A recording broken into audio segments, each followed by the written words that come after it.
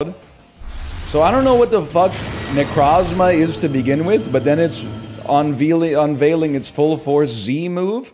So I'm like, okay, what could it be? Maybe like a little bolt of electricity? Oh shit, it's the light that burns the sky. All right, just seems like a little Bahamut, like some kind of ray of electricity or something like that. No, it's a spirit bomb that summons the entire sum of energy on the planet, and it just goes... And then they send it this poor little Wingull, just gets caught in the event horizon, and then it's like 100 nuclear bombs going off consecutively. Like, what are they doing, man?